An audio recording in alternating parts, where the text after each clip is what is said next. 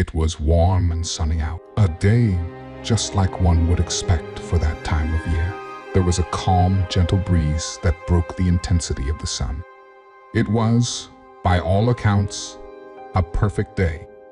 All of a sudden, out of the corner of an eye, the calm was shattered. When George looked at the picture he had just made, he knew something was wrong. He couldn't be sure what it was, but, frankly, it didn't matter. All that mattered was that there might have been something out there. George's hands were shaking as he slowly reached into the water. He knew he had seen something in the background of that picture, but he never expected it to be still here when he returned. His wife Lise was screaming to him to just leave it alone and get the hell out of there. She did not want to get involved with whatever this was at all. But George was not about to just turn his back after going through all the effort to return here. But when he finally managed to get it on the boat, all hell broke loose. George did not even know if they would make it back to shore now. But what did George spot floating in the water? Why did he want to return for it? And why did it cause him so much trouble? George was pushing the motor of their little speedboat to go as fast as it possibly could. He needed to get to the exact spot where they had seen something floating.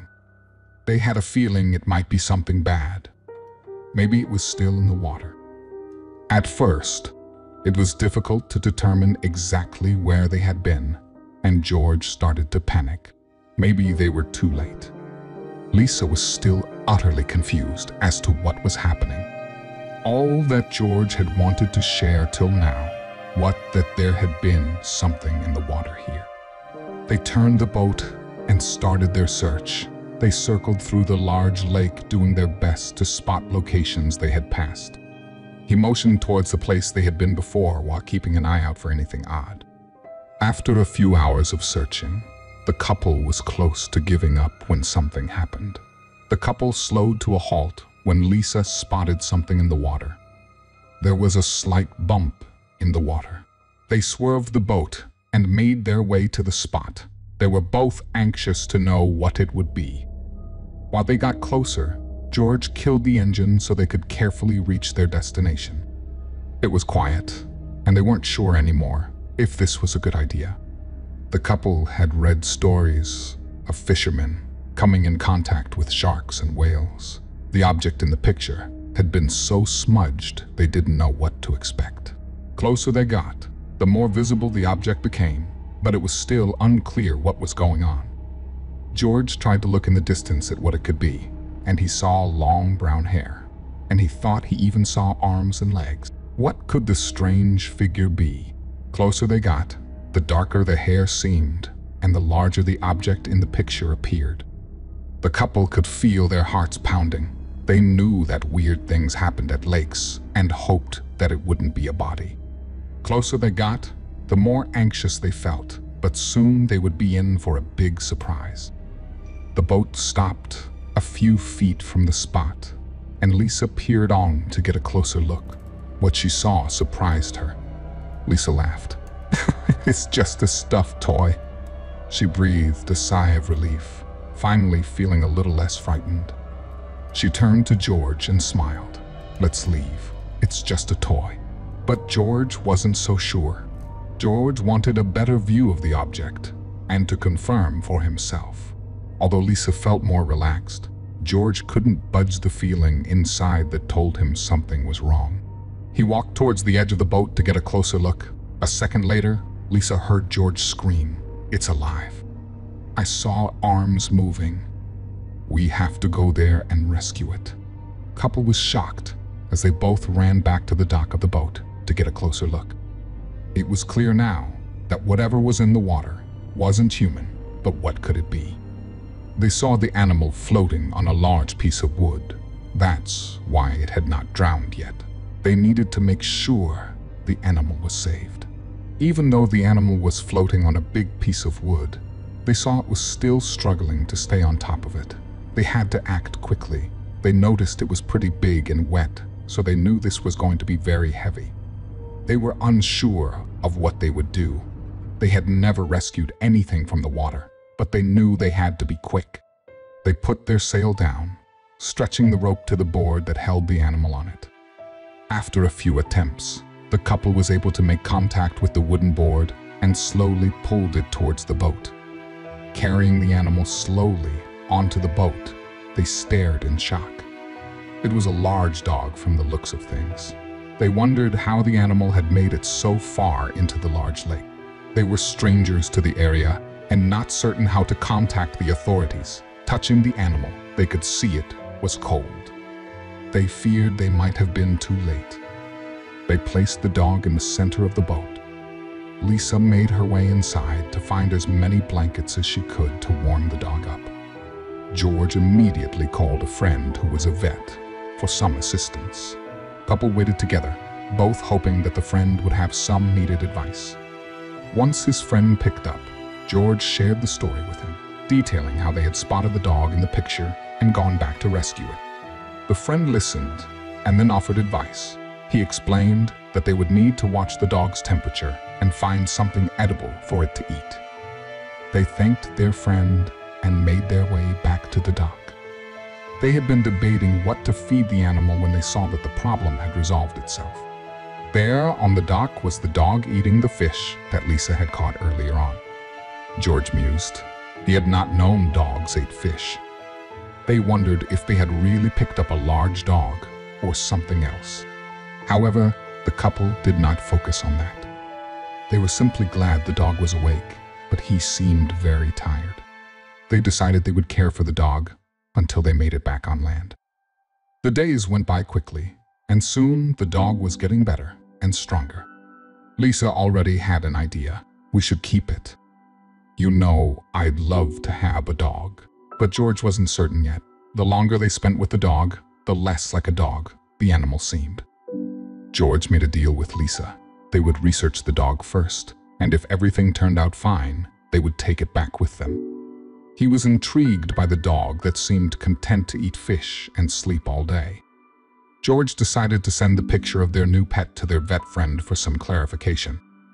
In the meantime, the dog and Lisa were fast friends. Spending their time together, Lisa would fish and give the smaller catches to the dog, and the two would cuddle in the evenings. For Lisa, the vacation was going even better than she could have imagined with her new companion by her side.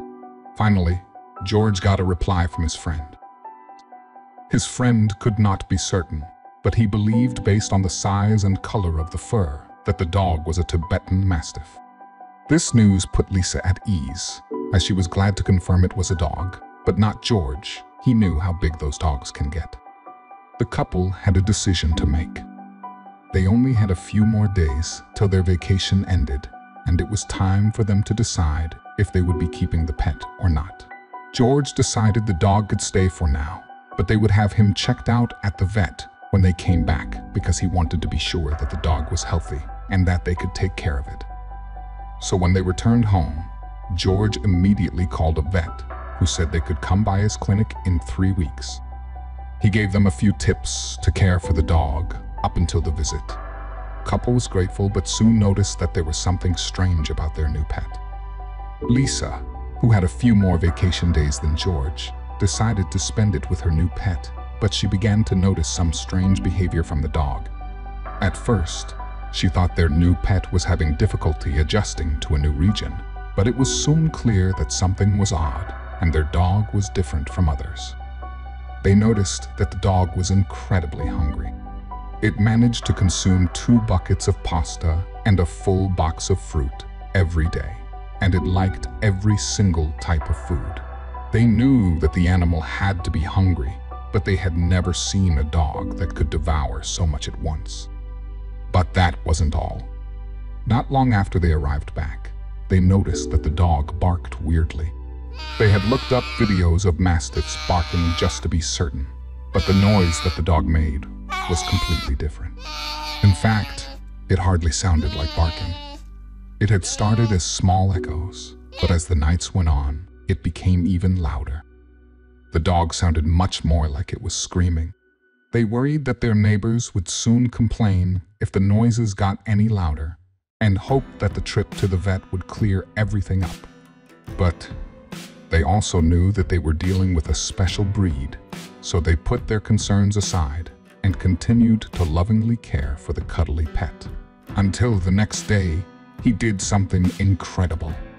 Both Lisa and George had now resumed work and were always eager to return home to play with their new pet, which seemed to increase in size daily. But on this day, they couldn't believe their eyes. Dog could stand. They had never seen that before. None of them had tried to teach the animal this. Finally, the day of the long-awaited visit to the vet came. But from the moment they walked in, the vet looked puzzled. He asked them to give him a moment. He had been documenting the different habits of the dog and working on his own research, so when he came back, it was with shocking news. The vet said, "I'm sorry, but this is not a dog." The couple stared at each other, then at the vet. They didn't understand what he meant. If their pet wasn't a dog, then what was he? "You brought home a bear." They couldn't believe their ears. What should they do now? They were both shocked at the news. What would this mean for them? And was it legal to have a bear as a pet? The vet smiled. He explained that these questions were out of his expertise and gave them the number of an expert to get in touch with. It took a few weeks before they were able to schedule an appointment with the expert. He explained that although they could keep the bear for a short period once it grew to a certain size, it would become too dangerous for a residential area. The couple was left with two choices. They would have to either return the bear back to the wild, which could endanger the now domesticated bear, or they could try and transfer it to a zoo. The couple decided the safest option was to move it to a zoo. After a few weeks, it had grown a lot and weighed almost 250 pounds. And it was now time for the couple to say goodbye to their new friend. After the bear was moved to the zoo, the new couple was given passes to visit the animal whenever they wanted. Lisa and George visited the bear very often. They felt like they still had a special bond with the bear. After all, he had lived in their house for a few weeks, and they liked him a lot.